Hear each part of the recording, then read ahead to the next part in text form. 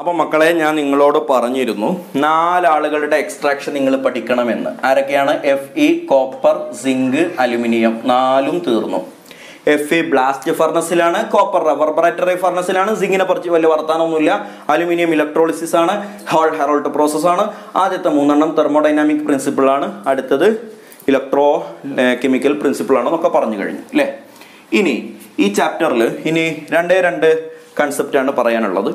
ഒന്ന് ഞാൻ ഇനി പറയാൻ പോകുന്ന ഒരു ഹെഡിങ്, അടുത്തത് പിന്നെ ആ ഹെഡിങ് ഇപ്പോൾ അവിടെ നിൽക്കട്ടെ. അവസാനം പറയാനുള്ള ഹെഡിങ് എന്ന് പറഞ്ഞാൽ മെറ്റലർജിയുടെ മൂന്നാമത്തെ സ്റ്റെപ്പാണ്. മെറ്റലർജിക്ക് 3 സ്റ്റെപ്പാണെന്ന് ഞാൻ നിങ്ങളോട് പറഞ്ഞതാണ്. ഒന്നാമത്തെ step concentration of the or, അത് നമ്മൾ പഠിച്ചു കഴിഞ്ഞു. 4 method: hydraulic washing, magnetic separation, leaching, ഫ്രോത്ത് flotation method ഒക്കെ പഠിച്ചു. രണ്ടാമത്തത് isolation of metal from the concentrated or, അതിന് 2 സ്റ്റെപ്പ് ഉണ്ടെന്ന് പഠിച്ചു. ഒന്ന് conversion in to oxide, 2 reduction of oxide. അതിൻ്റെ എക്സാമ്പിൾസ് ആപ്ലിക്കേഷൻസ് ആയിട്ടാണ് നമ്മൾ ഈ 4 എക്സ്ട്രാക്ഷൻസ് ഒക്കെ പഠിച്ചത്. അവിടെ ടെക്സ്റ്റിൽ പ്രതിപാദിക്കുന്ന ഒരു ഹെഡിങ് ആണ് ഇനി ഞാൻ നിങ്ങളോട് പറയുന്നത്. ആ ഹെഡിങ് ഇതാണ്: എല്ലിംഗ്ഹാം ഡയഗ്രാം. നോക്കണേ, എല്ലിംഗ്ഹാം ഡയഗ്രാം.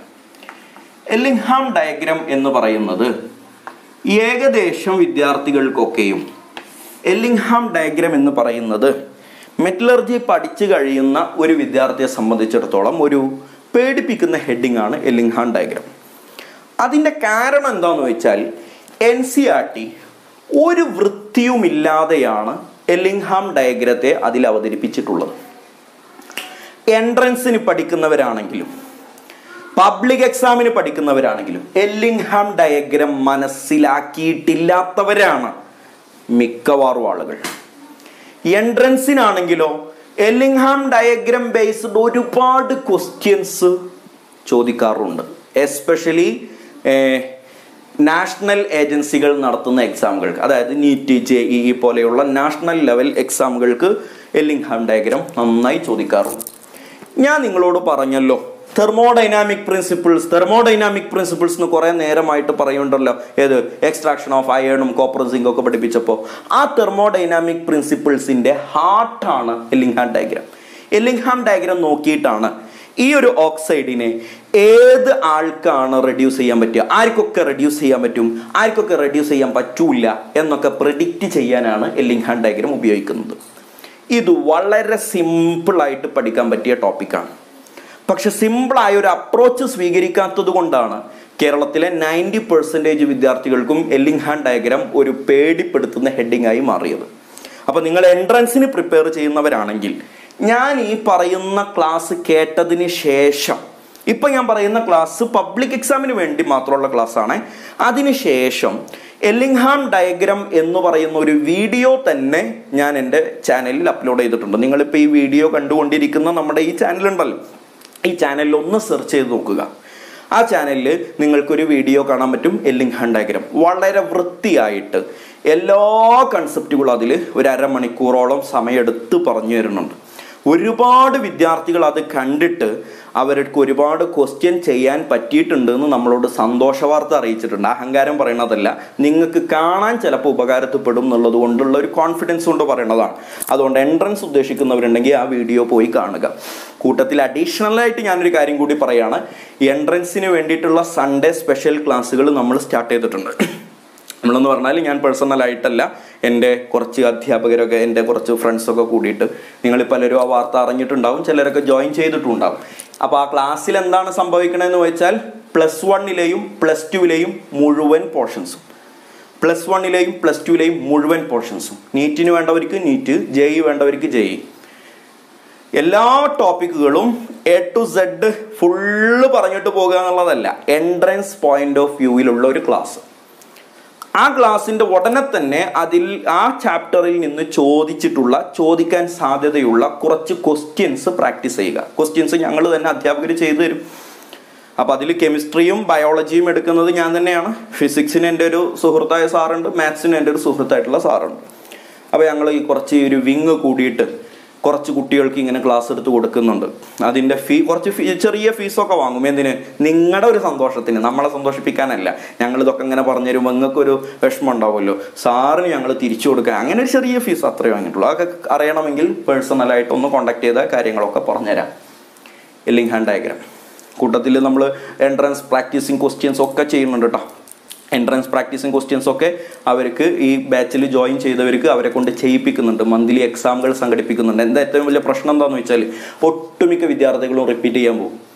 റിപ്പീറ്റ് ചെയ്യുക എന്ന് പറഞ്ഞാൽ ഒരു കൊല്ലത്തിന് വേണ്ടി ചിലവാക്കലാണ്. തെറ്റൊന്നുമല്ല, കിട്ടാൻ വേണ്ടിയിട്ട് ഒരു കൊല്ലം ചിലവാക്കലൊരു തെറ്റൊന്നുമല്ല. പക്ഷെ അതിൻ്റെ ആവശ്യമില്ല. നിങ്ങൾക്ക് +2 തന്നെ ഇത് ക്യാച്ച് ചെയ്യാൻ പറ്റും. പക്ഷെ +2 കഴിഞ്ഞ ഒരു വിദ്യാർത്ഥി ഈ എൻട്രൻസിന് പോകുമ്പോൾ അവൻ അഭിമുഖീകരിക്കുന്ന ഏറ്റവും വലിയ പ്രശ്നം എന്താണെന്ന് വെച്ചാൽ +1 ടോപ്പിക്കുകൾ ഒരു ഓർമ്മയുണ്ടാവില്ല എന്നുള്ളതാണ്. +1 ടോപ്പിക് ഒന്നും ഒരു ഓർമ്മയുണ്ടാവില്ല. അപ്പോൾ +1 ടോപ്പിക്കുകൾ കൂടി ഇൻക്ലൂഡ് ചെയ്തിട്ട് ഇപ്പോൾ സമയമുണ്ടായി. ഇപ്പോൾ ഒക്ടോബറല്ലേ ആയുള്ളൂ. ഒക്ടോബർ, നവംബർ, ഡിസംബർ, ജനുവരി, ഫെബ്രുവരി സമയം കിടക്കുകയാണ്. ഇപ്പോൾ തന്നെ ഒരു ദിവസം, ആഴ്ചയിൽ ഒരു ദിവസം അതിനു വേണ്ടി ഇങ്ങനെ ചിലവാക്കിയിട്ട് അതിങ്ങനെ പ്രാക്ടീസ് ചെയ്തുകൊണ്ട് മുന്നോട്ട് പോയാൽ നിങ്ങളൂടി മനസ്സ് വെച്ചാൽ പുഷ്പം പറിച്ചെടുക്കുന്ന പോലെ എൻട്രൻസ് ഇങ്ങോട്ട് പോരും. താല്പര്യമുള്ളവർ പറഞ്ഞോട്ടാ. ഞാൻ എല്ലിംഗ് ഹാൻഡ് ഡയഗ്രത്തിലേക്ക് കിടക്കാം. എല്ലിംഗ് ഹാൻഡ് ഡയഗ്രം.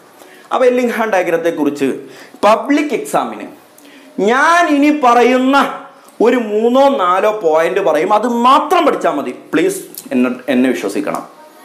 ചിലരൊക്കെ ചോദിക്കാറുണ്ട്, സാറ് പറയണം മാത്രം പഠിച്ചാൽ മതിയോ എന്ന്. എന്നെ പേടിപ്പെടുത്തുന്ന ക്വസ്റ്റ്യനാണ്. എന്നാലും നിങ്ങളുടെ ഒരു ടീച്ചർ എന്നുള്ള നിലക്ക് ഞാൻ പറയും, അത് മാത്രം പഠിച്ചാൽ മതിടാ. അതല്ല നിങ്ങൾ NCERT മുഴുവൻ തുറന്നു വെച്ചിട്ട് അത് A to Z വായിക്കാനാണ് തീരുമാനം എന്നുണ്ടെങ്കിൽ എന്തിനാ നിങ്ങൾ ഈ ട്യൂഷന് ജോയിൻ ചെയ്യണേ? നിങ്ങൾക്ക് ഇരുന്ന് അങ്ങോട്ട് വായിച്ചൂടായിരുന്നോ? അത് സാധിക്കൂല എന്നുള്ളൊരു ബോധം നിങ്ങൾക്കുള്ളതുകൊണ്ടാണല്ലോ നിങ്ങൾ ഇങ്ങോട്ട് വരണേ. അതാ മക്കളെ പറഞ്ഞേ, ഈ പറയുന്ന കാര്യം മാത്രം പഠിച്ചാൽ മതി. ഇത് പഠിച്ച് ഞാൻ ഈ പറഞ്ഞ പോയിന്റുകളൊക്കെ പറഞ്ഞു കഴിഞ്ഞതിന് ശേഷം നിങ്ങൾ എന്നോട് ചോദിക്കരുത്, അല്ല സാറേ ഇതാണോ ഇത്ര വലിയ ഹെഡിങ് ആയിട്ട് സാറ് പറഞ്ഞു തന്നെ, ഇതിലിപ്പോൾ എന്താ മനസ്സിലാക്കാൻ പാടുള്ളത്? ഇതൊക്കെ ഞങ്ങൾക്ക് മനസ്സിലായല്ലോ, മനസ്സിലാവാത്തതായിട്ട് ഒന്നുമില്ലല്ലോ എന്നൊന്നും എന്നോട് ചോദിച്ചേക്കരുത്. നിങ്ങൾക്ക് മനസ്സിലായി കഴിഞ്ഞാൽ അതെൻ്റെ തെറ്റല്ല, നിങ്ങളുടെ വിവരം കൊണ്ടാണ്. മനസ്സിലായിട്ടില്ലെങ്കിൽ അതെൻ്റെ തെറ്റാണ്. അപ്പോൾ നിങ്ങൾക്ക് എന്നോട് വീണ്ടും പേഴ്സണലായിട്ട് ചോദിക്കാം. എന്തുകൊണ്ടാണ് ഞാനിപ്പോൾ പറഞ്ഞു മനസ്സിലായില്ലേ? എടാ അത് സിമ്പിളായിട്ട് മനസ്സിലാക്കാൻ പറ്റും. പക്ഷെ നമ്മൾ ഈ അപ്രോച്ച് ചെയ്യുന്ന അപ്രോച്ചിലൂടെ അല്ല സ്കൂളിലെ ടീച്ചേഴ്സോ അല്ലെങ്കിൽ ബാക്കി ടീച്ചേഴ്സോ ഒന്നും ഇതിനെ സമീപിക്കാറുള്ളത് എന്നതുകൊണ്ട് എല്ലിംഗ് ഹാൻഡ് ഡയഗ്രാം ഒരു വലിയ സംഭവമായിട്ട് ചിലരൊക്കെ ഇങ്ങനെ എടുത്തു വെക്കാറുണ്ട്. ഒരു കാര്യമില്ല, ഒരാവശ്യമില്ല. സിമ്പിളാണ്, പഠിച്ചോളൂ. First point, it is graph between ΔG versus temperature. എല്ലിംഗ് hand diagram എന്ന് പറയുന്നത് ഒരു ഗ്രാഫാണ്. ആരൊക്കെയാണ് അതിൻ്റെ ആക്സിസിൽ ഉണ്ടാവുക? ഒരു ആക്സിസിൽ ΔG ഉണ്ടാകും, വേറൊരു ആക്സിസിൽ ടെമ്പറേച്ചർ ഉണ്ടാവും. ΔG എന്ന് പറഞ്ഞാൽ എന്താണെന്ന് നിങ്ങൾക്ക് അറിയില്ലെങ്കിൽ സൈഡിൽ എഴുതി വെച്ചോ. ΔG എന്ന് പറഞ്ഞാൽ ഗിബ്സ് ഫ്രീ എനർജി. +1 തെർമോഡൈനാമിക്സിൽ പഠിച്ചതാണ് ΔG, Gibbs free energy. ΔG എന്ന് പറഞ്ഞാൽ ഗിബ്സ് ഫ്രീ എനർജി. അപ്പൊ എല്ലിംഗ് ഹാൻഡ് ഡയഗ്രാം എന്താണ്? ചോദ്യത്തിന് ഉത്തരായി. It is graph between ΔG versus temperature. Next, എന്താണ് എല്ലിംഗ് ഹാൻഡ് ഡയഗ്രാം എന്ന് പഠിച്ചല്ല. ആരാണ് എല്ലിംഗ് ഹാൻഡ് ഡയഗ്രാം വരച്ചത് എന്നുള്ള ചോദ്യത്തിന് ഉത്തരം വളരെ സിമ്പിളാണ്. ആരാടാ എല്ലിംഗ് ഹാൻഡ് ഡയഗ്രാം വരച്ചത്? ഇനി ഇങ്ങനെ ആലോചിച്ചിട്ട് ഇനി ആന്റണി ലാവോയിസിയർ ആകുമോ, ഇനി അത് റുദർഫോർഡ് ആകുമോ എന്നൊന്നും ആലോചിക്കരുത്. ആ പേരിലാണ് കിടക്കുന്നത്. എല്ലിംഗ് ഹാം ഒരു സയന്റിസ്റ്റിന്റെ പേരാണ്. ഒരു മനുഷ്യനിട്ട പേര് നോക്ക് നിങ്ങൾ. എല്ലിംഗ് ഹാം ആണ് അത്ര. എല്ലിംഗ് ഹാം ഒരു മനുഷ്യന് പേരിടാൻ പറ്റൂടാ? എല്ലിംഗ് ഹാം എന്നൊക്കെ ഇട്ടോട്ടെ, എന്തെങ്കിലുമൊക്കെ ആവട്ടെ. എല്ലിംഗ് ഹാം എല്ലിംഗ് ഹാം. ഞാൻ നിങ്ങളോട് എപ്പോഴും പറയാറുണ്ട്, സയന്റിസ്റ്റ് ആവണം നിങ്ങൾ. നിങ്ങളുടെ പേരിൽ കുറെ ഗ്രാഫും കുറെ തിയറിയും കുറെ ഹൈപ്പോത്തിസിസും ഒക്കെ ഉണ്ടാക്കിയിട്ട് ഇതൊക്കെ അങ്ങോട്ട് കൈമാറണം. എല്ലാം ഓരോ എന്താക്കണം, ഒരു ആർട്ടിക്കിളായിട്ടോ അല്ലെങ്കിൽ ഒരു സ്റ്റഡി ആയിട്ടൊക്കെ അങ്ങോട്ട് കൊടുക്കുക സയന്റിഫിക് വേൾഡിന്. എന്നിട്ട് ഇംഗ്ലീഷുകാർ ഇത് പഠിച്ചിട്ട് ഇടങ്ങാറാവട്ടെ. പണ്ടാരം ഓരോ സയന്റിസ്റ്റിന്റെ പേര് കൊണ്ടുവന്നിട്ട് നമ്മുടെ മക്കൾ എത്ര കാലമായി കഷ്ടപ്പെടണം. ലാവോയിസിയർ മനുഷ്യന്റെ പേര്. ലാവോയിസിയർ, Avogadro, ഗാലുസാക്ക്, Rutherford, Heisenberg, D Broglie, ഇപ്പൊ എല്ലിംഗ് ഹാം. ഒരു മനുഷ്യന്മാര് പേരിട്ട് നോക്കി നിങ്ങൾ. നല്ല പേര്, എന്തോരം പേരുകളുണ്ട്. മുഹമ്മദ് മുഹ്സിൻ, മുഹ്സിൻസ് ഡയഗ്രാം. എന്തുകൊണ്ട് അങ്ങനെ കാണാത്ത? എന്തുകൊണ്ടാണ്? ഇതിനു മുമ്പുള്ള ഒരു മുഹ്സിനും അങ്ങനെ ഡയഗ്രാം വരക്കാത്തതുകൊണ്ടാണ്. ഇനി വരുന്ന മുഹ്സിനുകളെ ചിലപ്പോൾ വരച്ചേക്കാം. ബുദ്ധിയുള്ള മുഹ്സിന്മാർ ഒരുപാട് ഇപ്പം ഉണ്ടല്ലോ. അപ്പോൾ അവർ ചിലപ്പോൾ വരച്ചിട്ട് അതൊക്കെ സയൻറ്റിഫിക് വേൾഡിന് കൈമാറിയാൽ വരും കാലത്ത് അങ്ങനെയുള്ള പേരുകളൊക്കെ നമ്മുടെ മക്കൾക്ക് പഠിക്കാൻ പറ്റുമെന്ന് വിശ്വസിക്കാം. നിങ്ങളുടെ പേരിലും വരട്ടെ, നിങ്ങളുടെ പേരിലും വരട്ടെ. നല്ല സിമ്പിളായിട്ടുള്ള പേര് മക്കൾക്ക് ഇടുക. അപ്പു, അമ്മു, രാധ, ചെറിയ ചെറിയ പേരുകളിടുക. എന്നിട്ട് അവരൊക്കെ എന്ത് ചെയ്യട്ടെ, ഓരോന്ന് പഠിപ്പിക്കട്ടെ. ഏത്? അമ്മു ഡയഗ്രാം. എങ്ങനെയുണ്ട്? സിമ്പിളല്ലേ? എല്ലാവർക്കും ഇത് ഇപ്പോൾ പറഞ്ഞിട്ട് കാര്യമില്ല. അതൊക്കെ സയൻറ്റിസ്റ്റിൻ്റെ പേര് മാറ്റുക എന്ന ഒരു ടോപ്പിക്കിൽ തന്നെ ഒരു റിസർച്ച് നടക്കേണ്ടിയിരിക്കുന്നു. ഇത് ലോകത്ത് മുഴുവൻ കഷ്ടപ്പെടാണ് ഓരോ പേരൊക്കെ പഠിച്ചിട്ട്. സയൻറ്റിസ്റ്റിൻ്റെ പേര് മാറ്റുക എന്ന ടോപ്പിക്കിൽ ഒരു റിസർച്ച് നിങ്ങളാരെങ്കിലും ഒന്ന് ഏറ്റെടുക്കുക. സപ്പോർട്ട് ചെയ്യാൻ ഞാനുണ്ട്. ഓക്കെ, എനിക്കിപ്പോൾ ഇത് ഇങ്ങനെ ഒരു സ്പാർക്കായിട്ട് മനസ്സിൽ കിടന്നിട്ട് കാര്യമില്ല. ഇത് എനിക്ക് പറയേണ്ടവരോട് പറയണം. നിങ്ങളൊക്കെ എന്നെ പോലെ ചിന്തിച്ചിട്ട് ഈ ലോകം മാറ്റാൻ നമുക്ക് പറ്റുകയാണെങ്കിൽ ഒന്ന് മാറ്റി നോക്കാന്നേ. ഇതിപ്പോൾ ഞാൻ മാത്രം നന്നായിട്ട് വരുന്നുണ്ട്, എൻ്റെ കൂടെ ഒരു ഗ്യാങ് വേണ്ട, ഒരു ടീം വേണ്ടേ? ഒരുങ്ങിക്കോട്ടാ. അതെ, ഇളക്കി മറിക്കാൻ പോവാണേ. എല്ലിംഗ്ഹാം ഡയഗ്രാം ആര് കണ്ടുപിടിച്ചു? എല്ലിംഗ്ഹാം കണ്ടുപിടിച്ചതാ. എല്ലിംഗ്ഹാം ഡയഗ്രാം കണ്ടുപിടിച്ചത് പിണറായി വിജയൻ എന്ന് പറയേണ്ട കാര്യമില്ലല്ലോ. എല്ലിംഗ്ഹാം ഒരു സയന്റിസ്റ്റിന്റെ പേരാ. എന്താണ് എല്ലിംഗ്ഹാം ഡയഗ്രാം? ΔG versus temperature ഗ്രാഫാണ്. എന്തിനാണ് എല്ലിംഗ്ഹാം ഡയഗ്രാം? അതാണ് അടുത്തത്. It is used to predict. It is used to predict. It is used. It is used to predict feasibility of a reaction. Feasibility of a reaction. Feasibility എന്ന് പറഞ്ഞാൽ ഒരു reaction നടക്കുമോ നടക്കില്ലേ എന്ന് പറയാനാണ് ഈ ഗ്രാഫ്. ഫീസിബിലിറ്റി എന്ന് പറഞ്ഞാൽ ഒരു റിയാക്ഷൻ പോസിബിൾ ആണോ അല്ലേ എന്ന്, സ്പോണ്ടേനിയസ് ആണോ സ്പോണ്ടേനിയസ് അല്ലേ എന്ന് നമ്മളെപ്പോഴും പറയാറുള്ള വാക്കുകളാണ് ഇതൊക്കെ. ഒരു റിയാക്ഷൻ സ്പോണ്ടേനിയസ് ആണെന്ന് പറഞ്ഞാൽ ആ റിയാക്ഷൻ നടക്കും. അതേ സാധനമാണ് ഫീസിബിൾ ആണെന്ന് പറഞ്ഞാൽ ഒരു റിയാക്ഷൻ ഫീസിബിൾ ആണ്. ചില റിയാക്ഷൻസ് ഫീസിബിൾ അല്ല, നടക്കൂല, നോൺ സ്പോണ്ടേനിയസ് ആണ്. ഇതൊക്കെ ഏത് വെച്ചിട്ട് പറയാം? എല്ലിംഗ്ഹാം ഡയഗ്രാം വെച്ചിട്ട് പറയാം. ഓക്കെ ആണല്ലോ? 2 പോയിന്റ് പഠിച്ചല്ലോ. മൂന്നാമത്തെ പോയിന്റാണ് ഇതിലെ ഏറ്റവും ഇമ്പോർട്ടൻ്റ് പോയിന്റ്. അപ്പോൾ അതിന് എനിക്കൊരു ബോർഡ് മുഴുവൻ വേണം. അപ്പോൾ ആ ബോർഡ് ഞാനൊന്ന് ക്ലീൻ ആക്കുന്നുണ്ട്. അപ്പോൾ നിങ്ങൾ വിചാരിക്കും ഇത് വലിയ എന്തോ സംഭവമാണെന്നൊന്നും വിചാരിക്കില്ല കേട്ടോ. വളരെ സംഭവമാണ്, ചെറിയ സംഭവമാണ്. എഴുതി വെച്ചോട്ടാ. മൂന്നാമത്തെ പോയിന്റാണ് ഇതിൽ ഏറ്റവും ഇമ്പോർട്ടൻ്റ് ആയിട്ട് നിങ്ങൾ പഠിക്കേണ്ട, അറിഞ്ഞിരിക്കേണ്ട പോയിന്റ് ഇത്രയേ ഉള്ളൂ. എഴുതിക്കോളൂ. The element of the lower line ഞാൻ എഴുതി തരാം. The element of the lower line can reduce oxide of upper line. കഴിഞ്ഞു.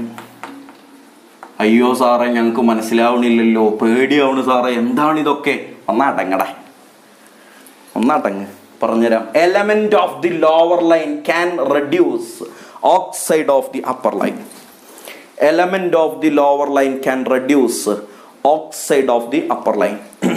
Element of the lower line can reduce oxide of the upper line. ഒരു double inverted കോമയ്ക്ക് ഇട്ട് കൊടുത്തേ, വെറുതെ സംഭവമാക്കാൻ.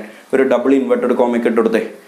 element of the oxide element of the lower line can reduce oxide of the upper line. ഒന്ന് പഠിച്ചേ, എന്താണത് എന്നൊക്കെ ഞാൻ പറഞ്ഞുതരാം കേട്ടോ. ഇതിനു മുമ്പ് അതൊന്ന് പഠിച്ചേ.